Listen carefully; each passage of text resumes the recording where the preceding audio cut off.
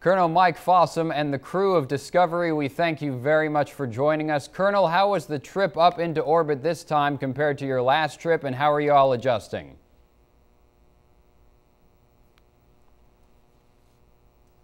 The trip up was awesome. It was just a flawless countdown. The vehicle was really clean, coming through all the work at Kennedy Space Center. And we just walked out and did it just like we'd practiced. Next thing you know, the G's are building more than they do in the simulator, and we're in orbit. Colonel, I know the missions are very different, but how did your first ride on Discovery prepare you for this trip?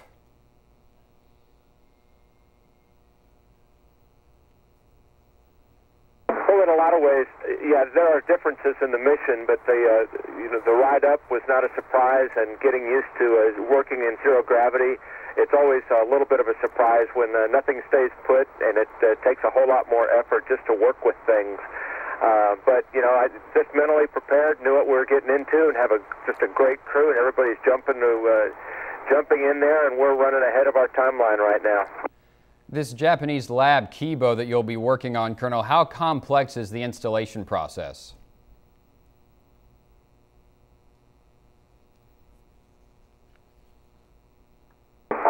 There's some steps. We'll start the first of our installation steps on the 4th day of the flight with a spacewalk to go out and remove some covers. Then it's a lot of robotic operations to remove the lab from the payload bay of the shuttle and move it over and install it on the station.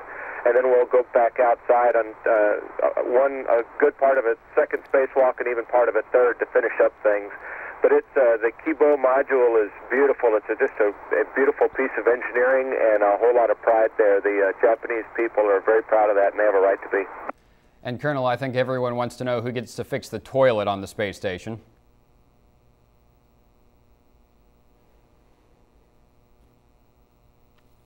Well, I could make a joke about it, but the fact is that the toilet is a Russian hardware, and we're bringing up parts from Russia and be handing that over to the space station crew. I guess if they need a hand bending some wrenches, we may help out, but mostly that won't be our main business. Colonel, we went out and we got some questions from some local elementary school students. We're hoping you can answer them. The first one is from Jacqueline. What kind of food do y'all take in space?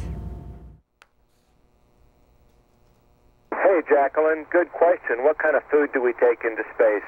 Well, this morning for breakfast, I had some granola with blueberries and part of a bagel. For lunch, I had some tuna salad on tortillas and an apple. And so, you know, and sometimes the food is kind of similar. Other times we have, you know, dehydrated food like you might have for camping. Some of it's not exactly like you eat at home, but it's all pretty good. And the hungrier you get, the better it tastes. Our next question is from Kelsey.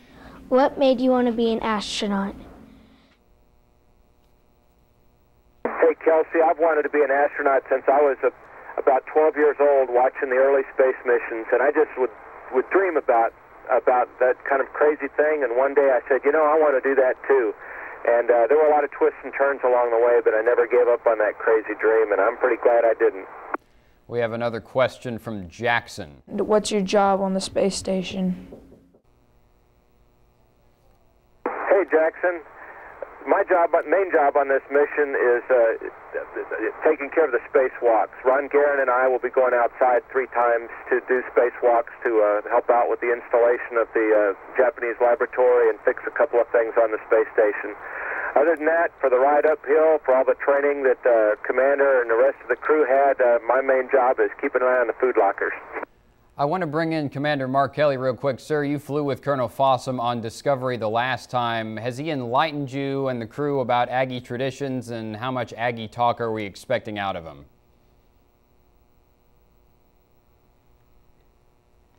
You have no idea. We went through Aggiedom on STS-121 that launched a couple years ago, and it's starting already.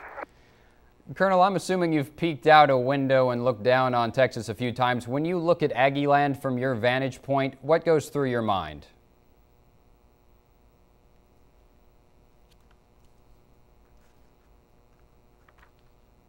To me, it looks like home.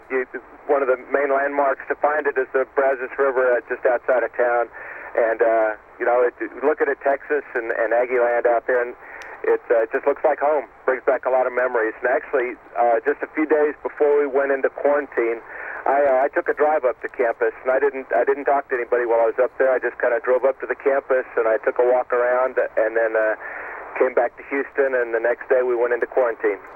Before we let you go really quickly, what is your message to young people in the Brazos Valley? You've spoken to them many times, based on your journey from McAllen to Aggie Land and now to where you are.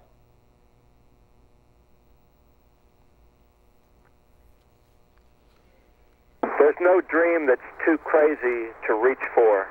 If you can dream it, you can achieve it, and you're going to become a better person for the trying. So you just got to go for it.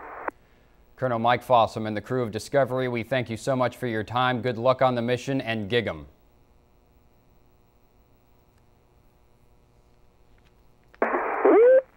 Gig 'em.